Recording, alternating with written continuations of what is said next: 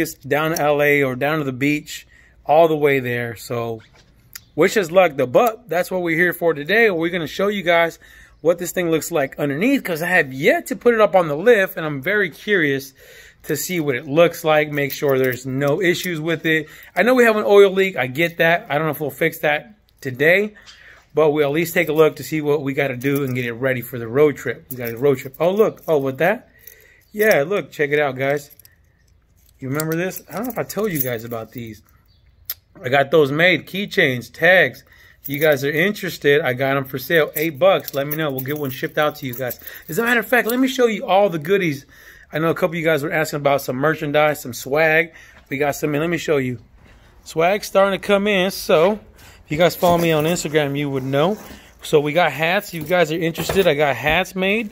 These are snapback, flat brim. If you guys are interested, those are available. Hit your boy up. Email me. I'll put my email here on the screen. And also put my Instagram. If you guys can hit me up on Instagram as well, we can get one out to you. We do PayPal and we do Venmo if you guys have either one. Some stickers. You guys need some stickers, let me know. I got the GP. And then I also got the Chevelle stickers. So if you guys want one of each of those, let me know as well. We got those available. And then the shirts too. Keychains. Those are the keychains I just showed y'all. We got the Goose Performance shirts if you guys are interested. Wrench time equals seat time. Let me pull one out so y'all can see it. It's a little show and tell, huh? Let's see. What'd you guys think of that? Not too bad, huh? Yeah, if you guys are interested, let me know. These shirts are $25 shipped. We'll get one out to you guys. Just let me know what size. If you guys got the big boy sizes, 2X and up, those are $2 extra. But let's move this car. Enough of that. Let me know what you guys think about the merch.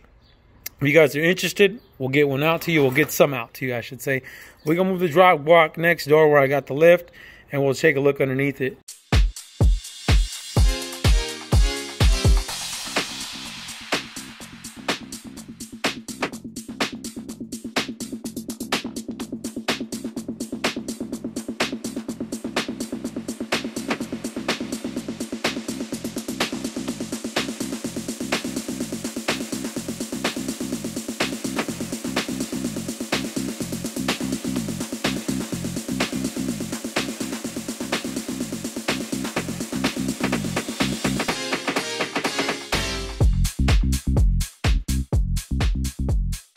Pretty good looking view, guys. I am super impressed with this car.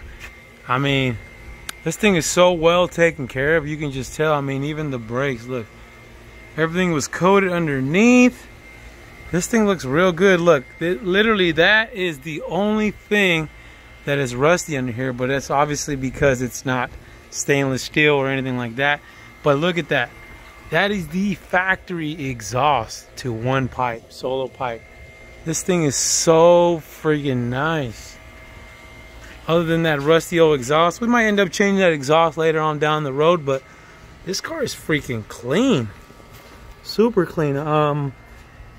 Yeah, look at this thing. Obviously we have a little leak. I know it leaked oil, and by looking at it, let's see. Yeah, look at the exhaust. Damn, that's so crazy. Look how just nice and tucked it was, though, from the factory.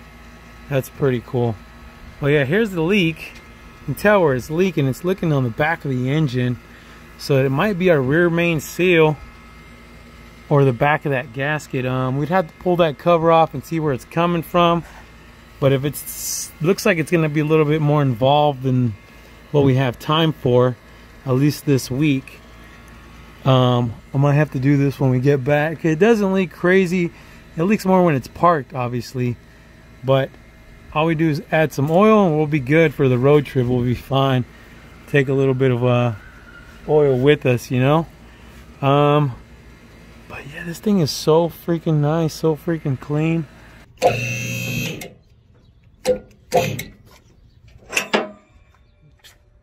Guys, so I decided to do a little bit more digging into that oil leak, and I'm really glad I did, because I really thought it was like the rear pan or the oil pan or even a rear main seal or something like that, and it's not even that.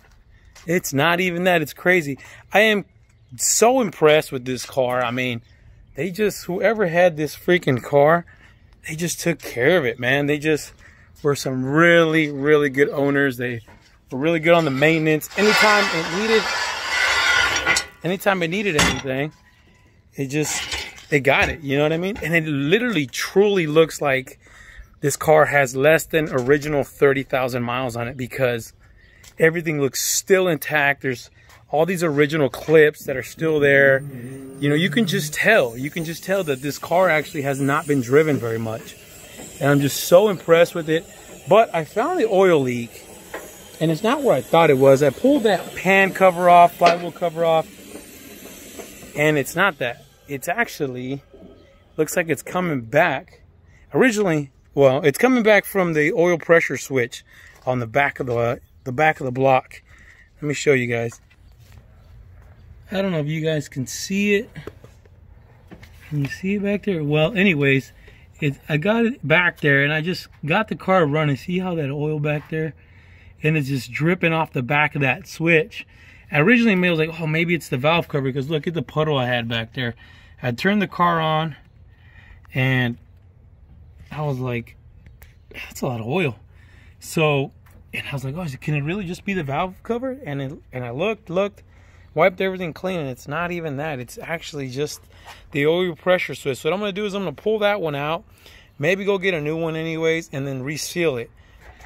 It's crazy. That's all it is. So I'm going to do that, run the AutoZone real quick, and then slap that on, and hopefully that takes care of the problem. But I'm just continue to be amazed with this car. It's such a good deal. It was such a good find. I'm not going to tell you what I paid for it, though. And it really makes me want to keep this freaking car, man. I mean, this thing will run for such a long time. I feel like it's going to be super roadworthy. We might even take it to Cali next week. We'll see. Because I know there's a huge cruise going on, a little quarantine cruise out there. But let me run to the store real quick and see if I can slap this on. Jesus.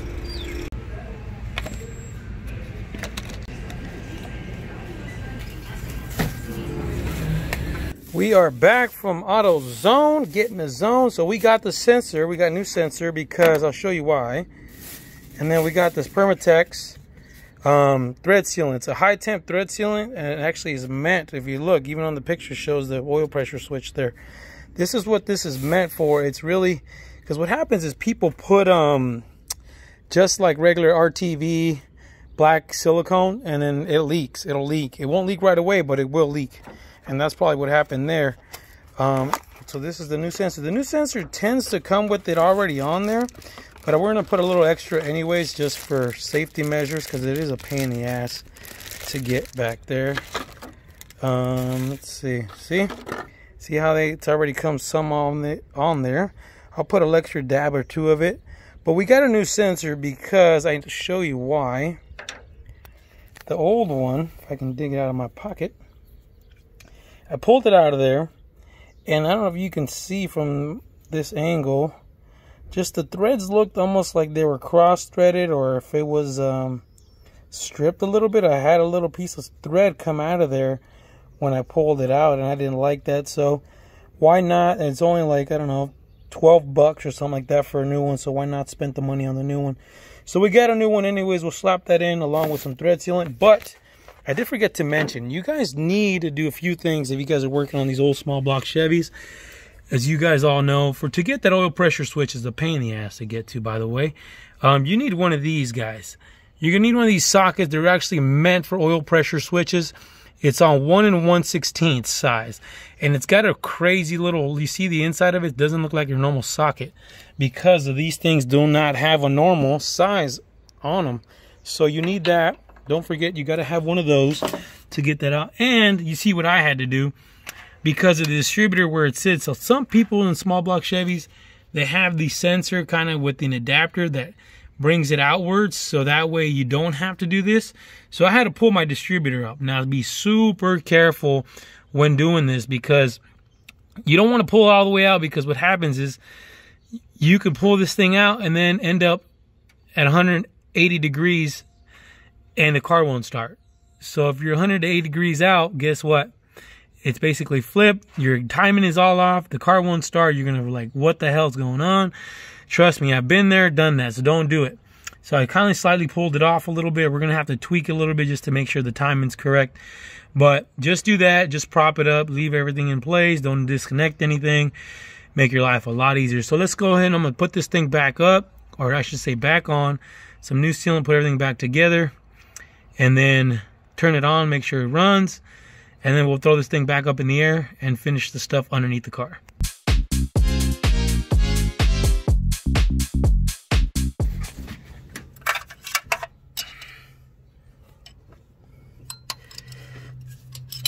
Oh, that's hot. Oh, this su madre, that wrench is hot.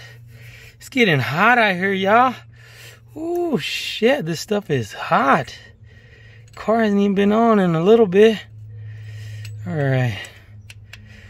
Alright, guys, we got to put this bracket on here kind of loosely.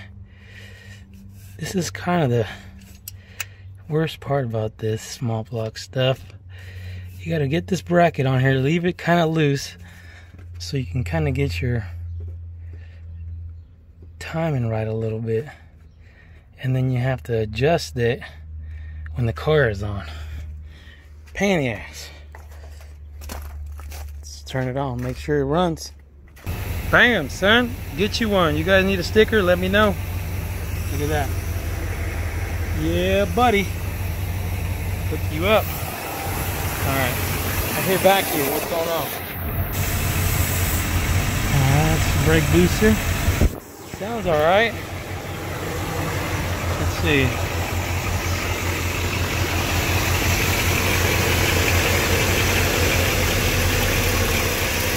See how that it changes?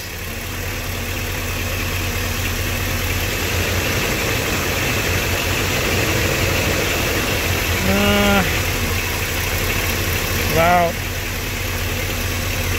let's see, just gonna use your ear. I'm not gonna use a timing gun.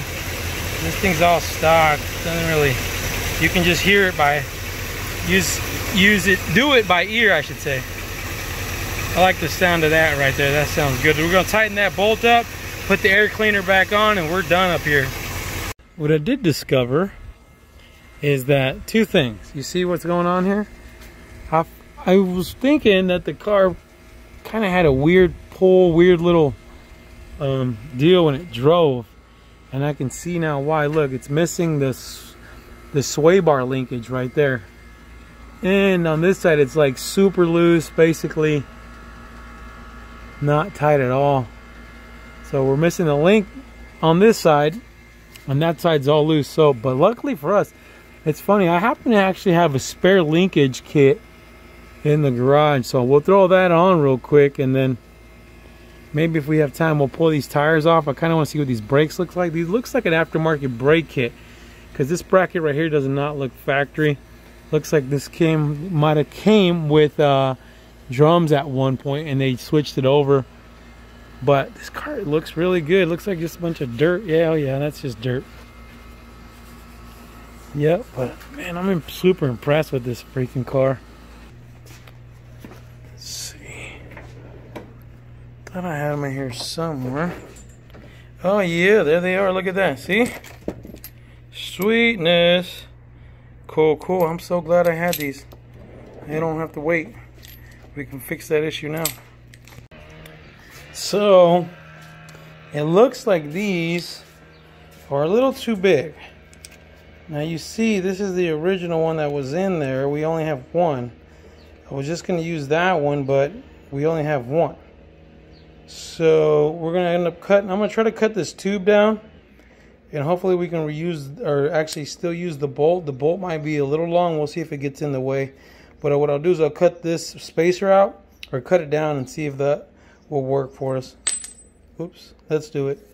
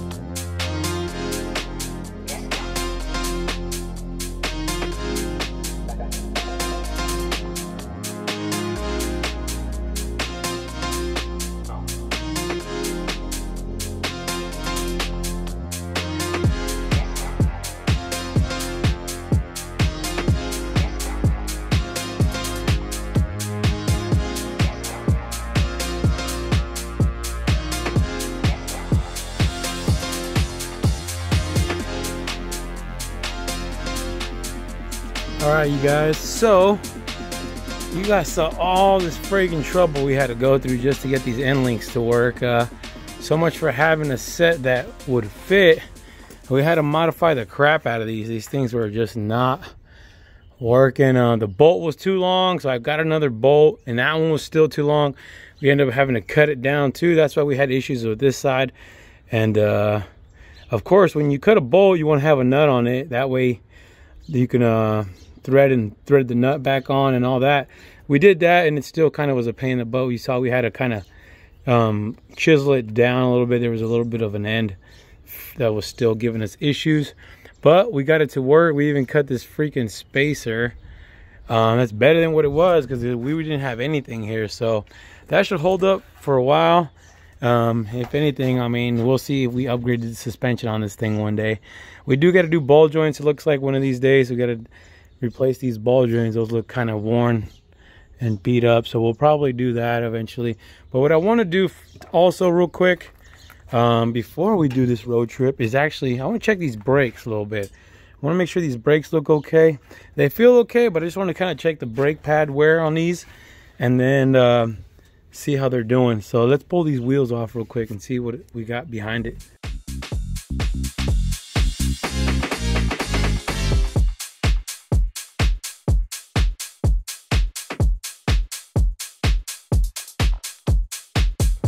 So, driver's side, they look okay. I mean, like I said, this looks like a kit that could have been done aftermarket, because this doesn't look like the brake kit I had on the Shake and Bake Chevelle. It looks a little bit different. These pads look a little bit different. Huh. Let's see. Yeah, that back pad has plenty of meat, for sure. The front pad looks like it still has some meat. Still looks okay there. The rotor looks pretty good. There's no warpage or anything like that. Yeah, it looks pretty good here. Let's take a look at this side. Pad still looks okay there. I mean, it's definitely starting to wear down. Let's see what that back pad looks like.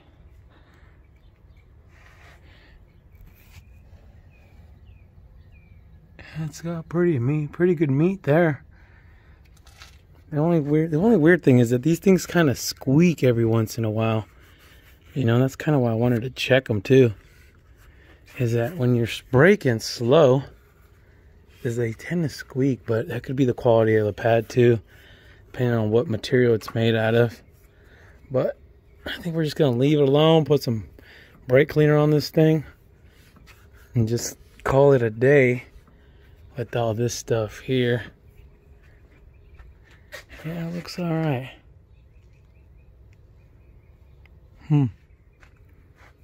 Don't feel any warpage or anything, or the back. Feels all right. Yeah, because I figured it was this guy here getting down super low. You know, when you don't run out of brake pad, that thing starts to squeal, start to eat up in the rotor. But I think we look okay. What I do want to do is I really want to pressure wash all this stuff off. I don't know if I'll do it today or not. Should we do it today? I don't know if I need to grease or anything like that, but just kind of get some of this gunk off here. But like I said, this is pretty clean, guys. This looks, I mean, look at this thing. This thing is all original, it looks like, other than like upgrading the front brakes to disc. Because you can tell right here they took the proportioning valve out of here and they had drums in the front, so they rechanged the proportioning valve along with the brake booster, and they relocated that. But other than obviously upgrading the brakes, looks pretty solid. Obviously our exhaust needs a little work, but this thing has less than 30,000 original miles on it, so it's pretty good. It's pretty solid. Yeah. Yes, sir. Looks pretty good though. Can't complain. Can't complain for a 50-year-old car. Well, guys, I think that's gonna do it for the video. you guys saw what we'll do is we're going to try to get this thing buttoned up. We'll get it off the air and out of the air, I should say, and check fluids and stuff like that. You guys don't need to see all that, so we can get ready for Cali, whatever we're going. We'll be out there. There was supposed to be a car show, car cruise, but as you know, we got canceled. But we're gonna hit the beach in the convertible, road trip all the way there. Check it out on Instagram, guys, for updates and things like that if you guys are interested. And if you guys are interested in any swag, let me know. Send me an email, send me a DM on Instagram. Guys, stay wrenching. What you wanna do when the sun goes down? What you wanna do when the sun goes down?